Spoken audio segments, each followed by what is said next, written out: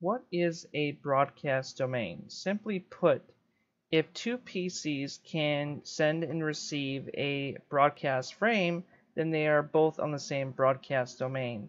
So for example, if Fluttershy sends out a frame, and that frame has all ones in it, in hexadecimal you'll see FFFF, and let's say the switch forwards that out to Trixie over here, then they are both on the same broadcast domain.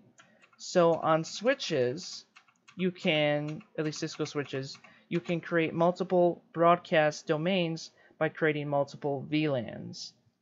So with Cisco switches, VLANs allows you to create separate virtual LANs. So instead of having separate physical switches for different networks, you can just put ports on a VLAN and that's effectively a different switch, which is really cool.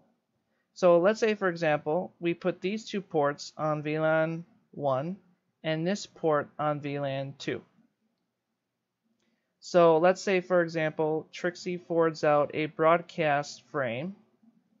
The switch will send out frame out all other ports on that same VLAN. The only other port on that VLAN is Fluttershy.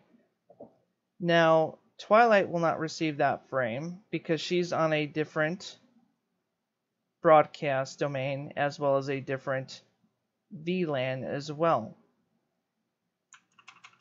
Now, let's say, for example,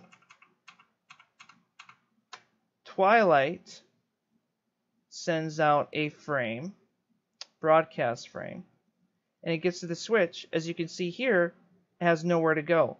There aren't any other ports that are on VLAN 2, which effectively puts it on the same broadcast domain. Here on the switch, we have created two broadcast domains. So I hope that was helpful, and thank you for watching.